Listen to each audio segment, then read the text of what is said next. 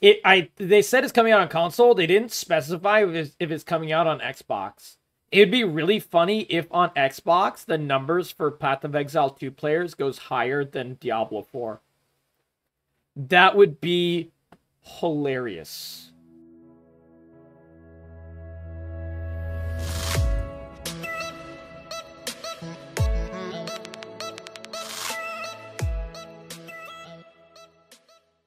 That would be hilarious. All right, let's check out the Ranger, another range class that I don't generally play.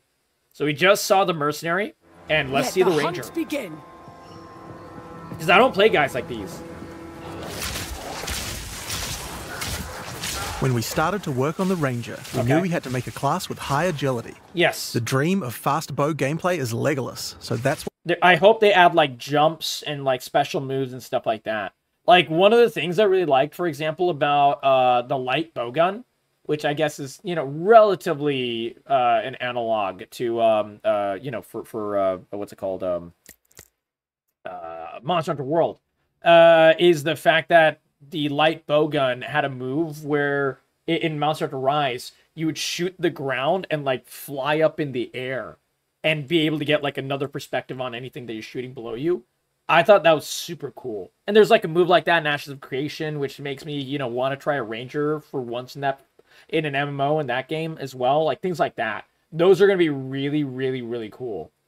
Yeah, okay. It is on Xbox Game Pass as well. Dude, that is hilarious, Existential.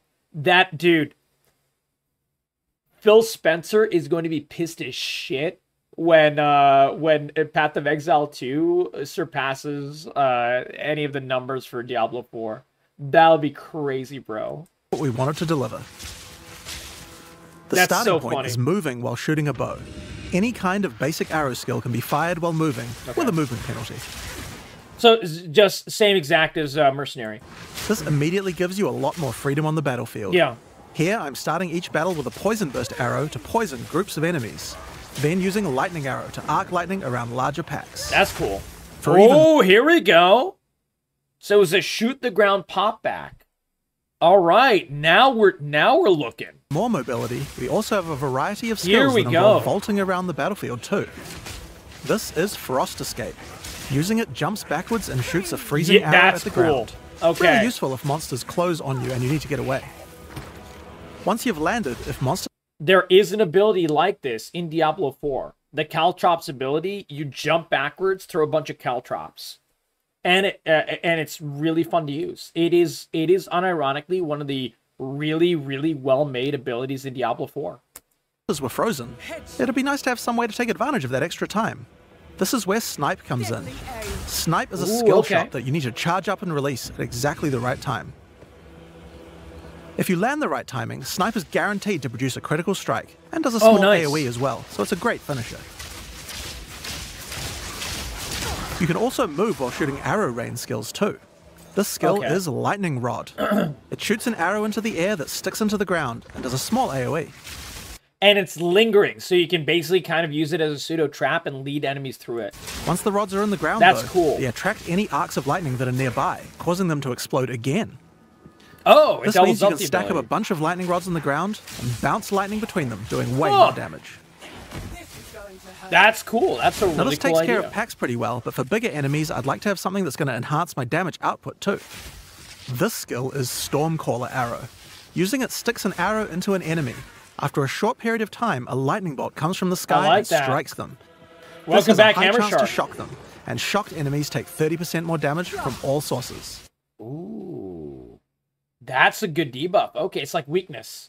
If something big or vulnerability, along, it's a good idea to throw one of these at them first to enhance your damage before following up with the other combo. By the way, this is how skill gems work now. You don't need to focus on getting like a chess piece with like 50 skill gem areas or whatever, and you need to link them, and you need to add like little thingies to do that. You don't need to do any of that shit anymore, apparently. And right now, what you can do is collect skill gems and put them into your abilities directly, which is really nice.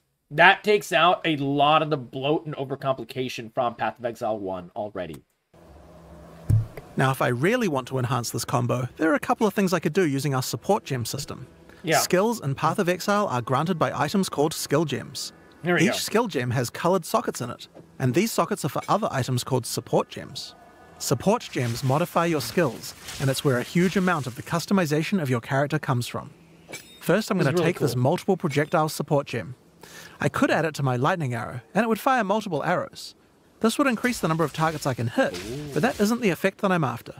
If I add it to my lightning rod skill instead, then when I fire it, I get a nice group of rods. It makes a lot of lightning. This means that I don't have to spend as much. There we go. You don't have to prepare like 5 different shots. You can just shoot 1 and 3 come down. That's time cool. Setting up before I can use it with my lightning arrow combo. That's cool. I might also add faster projectiles to make the lightning rods land faster too. Here we go. Now next up I'm going to grab this chain support gem. Chaining causes many effects to repeat on new targets when you hit them. If I add it to my lightning arrow, it will cause the arcs that come out of lightning arrow to strike even more targets, rippling along my line of lightning rods. You could just make a build just doing this the entire time. That's dope as hell. For huge amounts of damage. This is really cool.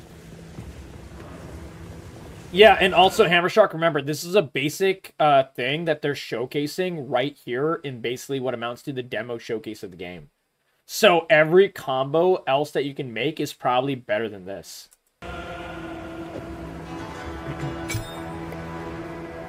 Now I think we can use support gems to improve Stormcaller arrow as well. Okay. Let's start simple. I'm going to chuck less duration on here.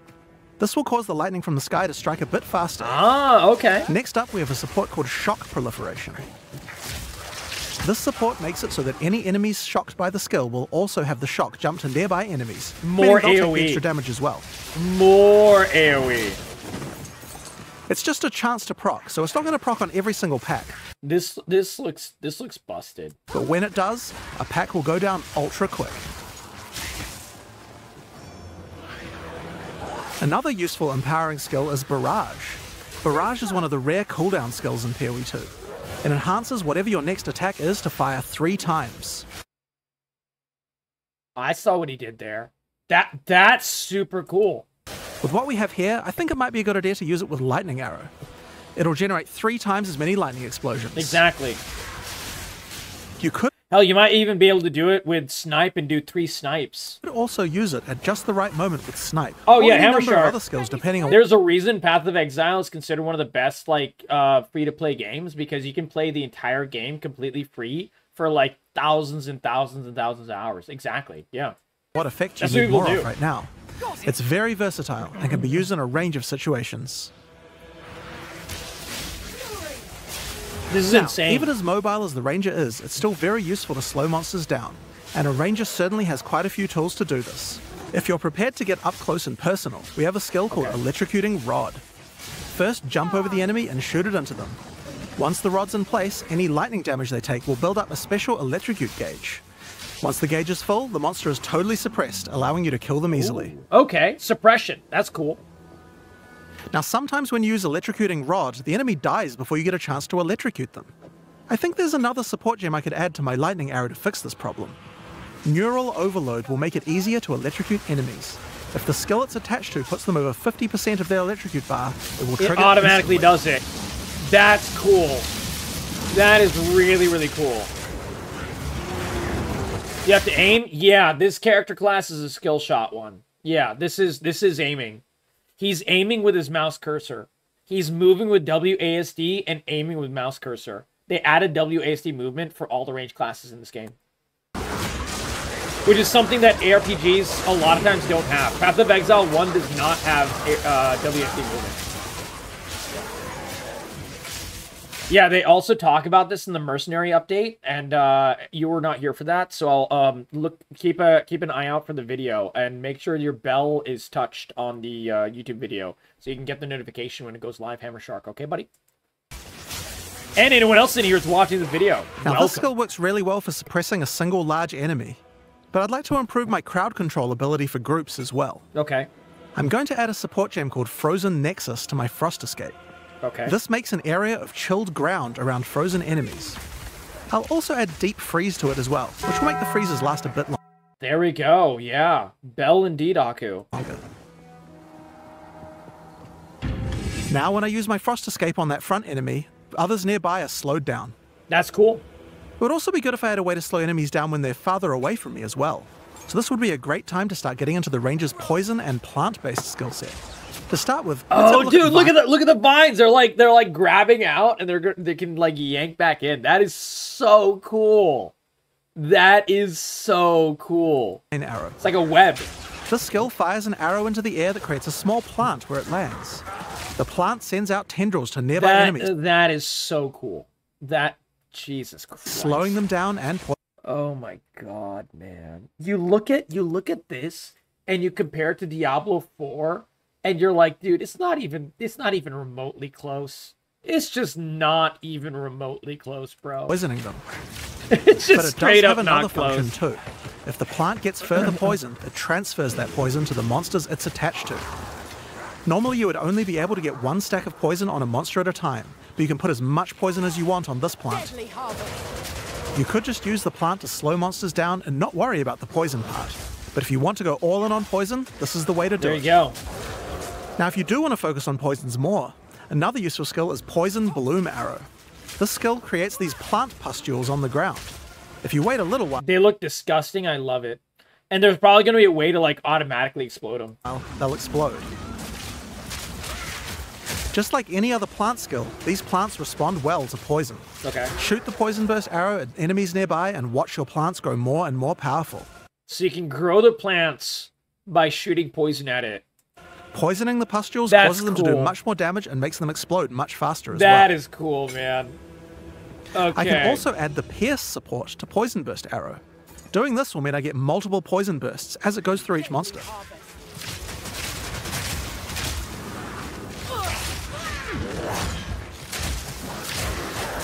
Yeah, the poison was chaining. I don't know if you could tell. That's cool. We also have another skill to make a nice environment for your plants to grow. Okay. Gas Cloud Arrow. Perfect. This skill shoots the ground and creates a cloud of gas that continuously poisons things inside it. Throw your plants down, then put a gas cloud on top. The constant poisoning will make them grow. Nice. That's pretty cool. Ranger looks really good at dealing with packs. Another Monty, PM me and I'll link you the other videos, okay, buddy? Poison-related skill we have on the Ranger is called Plague Bearer. This is a reservation skill, meaning it uses spirit. Okay. When I enable it, I get this counter that counts up whenever I apply poison to a monster. You can... For anyone who can't see it, it isn't up in the top left. I know my thingy's covering it. It just says like 9% right now. So there's like a little icon and it shows 9%. See the counter on the skill increasing as each new monster is poisoned. Now it's at 13, now it's at 15, now it's at 24. Now I'm going to fight these monsters and make sure to poison them as much as I can to build up the counter. You guys get the idea.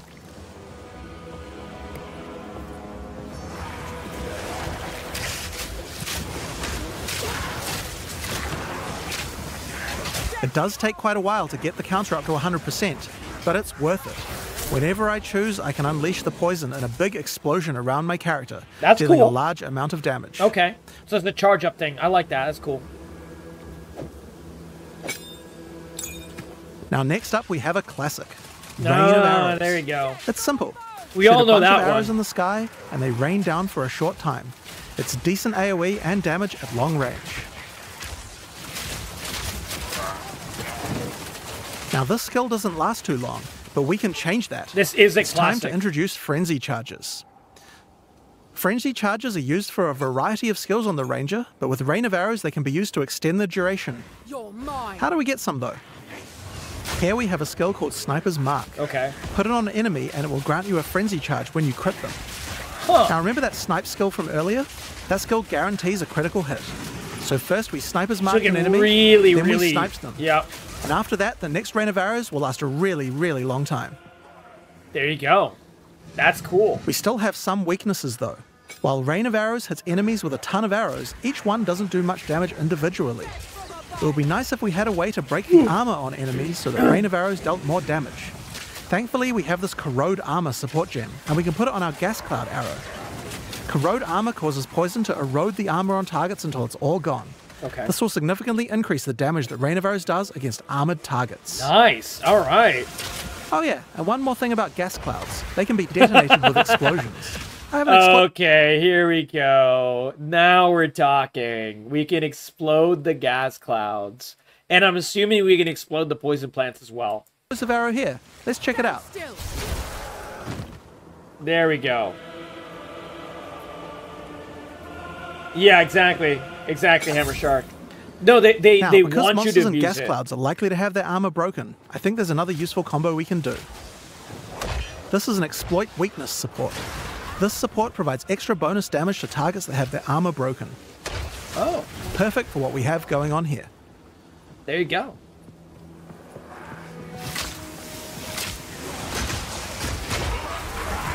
So, those are just some of the skills we Nice. have on the Ranger class in Path of Exile 2.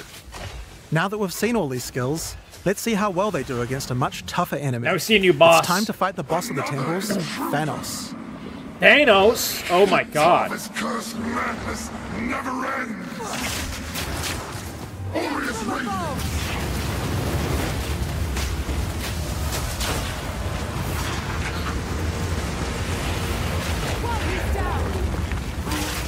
So she stunned him with the frost stuff. Chaotic power. Some fire, some poison. Exalted are the worthy. Nice. Kind of broke his poise, it looks like.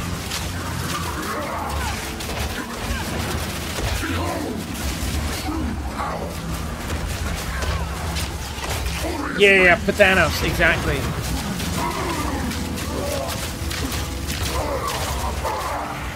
And then put the vine plant down. You can see it like right there. This is the vine plant. It has like vines attached to him.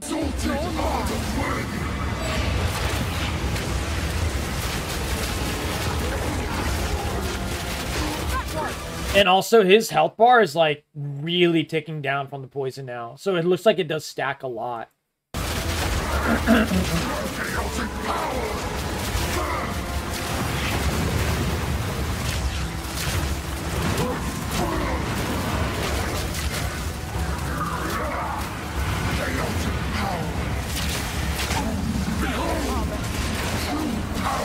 There we go. Oh my god, that was a big burst of damage on the combo. Oh, here we go.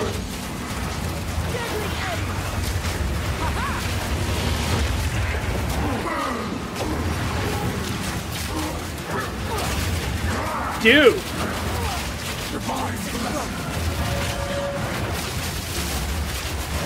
I was hoping you would explode it all. It's still really cool though.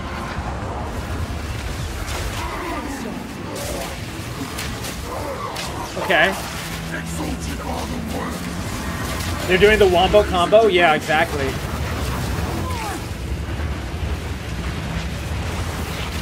Exalted are the worthy.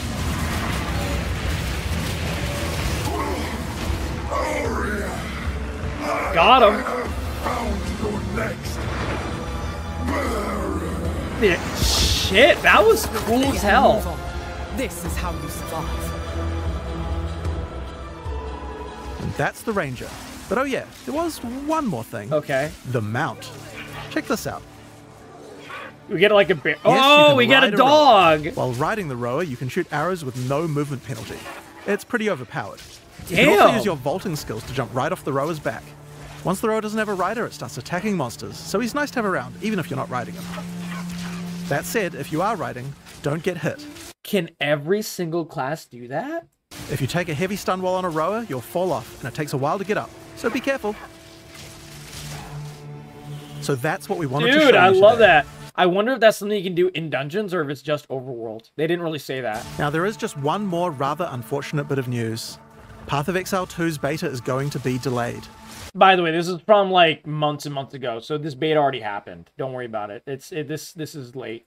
We previously said that we would get the beta out Yeah. on June 7th, and while I think we would be able to get the game's content ready in time, we underestimated how long it would take to get gameplay polished to a standard that we're happy with. Look, delays can suck, but a game sucking lasts forever. So always, like, I do not care about delays. We're still going to be doing alpha testing in June, but we're going to be delaying the beta until later in the year. I don't have an exact date for you today, but it should be towards the end of the year. In the meantime, you can still play Path of Exile 1, of course. There you go. That looks really good, man. Today's stream will... That looks really, really, really good. What do you guys think, man? Like I said, dude, this makes me want to play a ranger, and I don't play these kinds of classes at all. I don't even like these kinds of classes. This is awesome. Let me know what you guys think in the comments below. Be sure to hit the sub and the bell button if you want to see more Path of Exile 2 content. I really like that lightning combo, especially. I want to do that lightning combo if I played this class. That definitely looks really, really fun. And maybe the vine, the plant vine that, like, you know, grabs enemies. That was really unique. That was really, really unique. Hell yeah. That was cool, dude. Hell yeah, buddy. Well, keep an eye out for that video coming on up. And like I said, I will see you in the next video. Let me know your favorite part in the comments below. What build did you go with, the Ranger? I want to hear it all. Catch you in the next video.